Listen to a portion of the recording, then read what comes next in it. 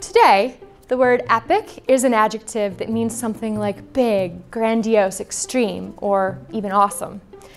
It's usually used for positive qualities, but it can also be employed to indicate intensity, like in the epic fail memes that were so popular in the early 2000s. But if we go back to the roots of the word epic, we find that its origins are really different from its current meaning. The word epic comes from the ancient Greek word epos, which simply means word, narrative, or song. So how did the word epic evolve from something that basically just means words to a blanket adjective for intensity or extremeness? The answer lies in the history of literature. If we look at its earliest use, epos is just what it says: words, narrative, and songs. The earliest epics were poems that told a story and that were performed out loud. Of course, these earliest epics, like Homer's Iliad and Odyssey, survive today because they were eventually written down, but they circulated as orally performed poems, sometimes for hundreds of years, before being copied down in texts. In fact, the author known as Homer probably never existed. He's a catch-all name we give to many generations of performers who told, retold, and shaped the stories of the Iliad and the Odyssey over time.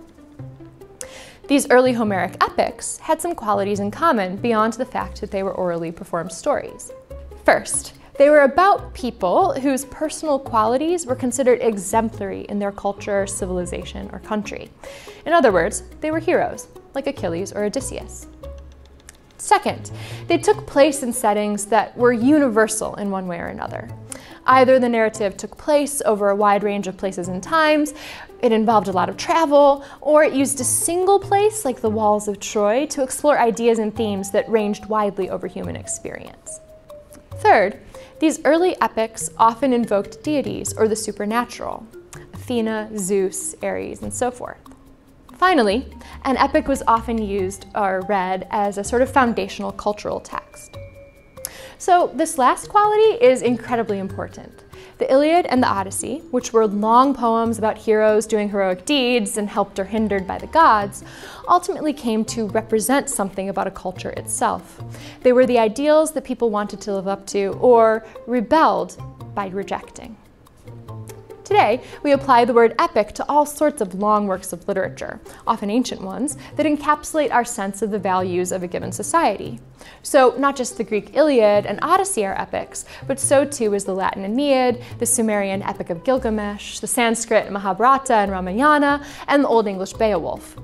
Even Milton's Paradise Lost is sometimes classified as an epic. Today, an epic is considered an epic if it's a long story about a hero that serves as an organizing point of cultural or social identity. It might be used to describe any creative media that has a broad scope, that speaks broadly to the human condition, that is long or large, and that is ambitious in its artistic goals. So, for instance, we might even think of Star Wars as a type of cinematic epic.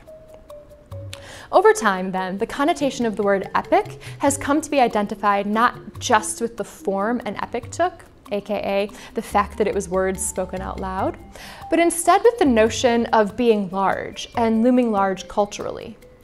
This description might sound overly broad, but that's how it goes when we're defining genre. The texts we identify within a genre are always changing, and so are our ideas of the genre.